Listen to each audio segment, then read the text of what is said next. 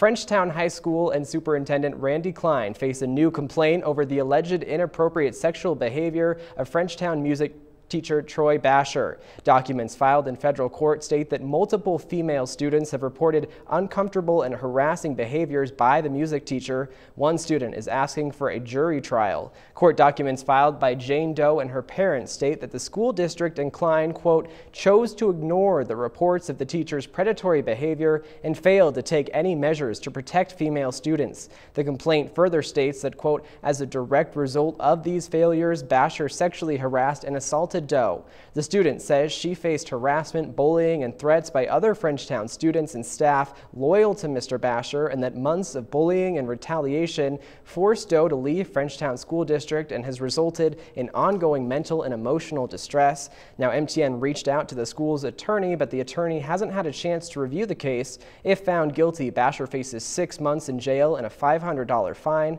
His court appearance is slated for January of 2018.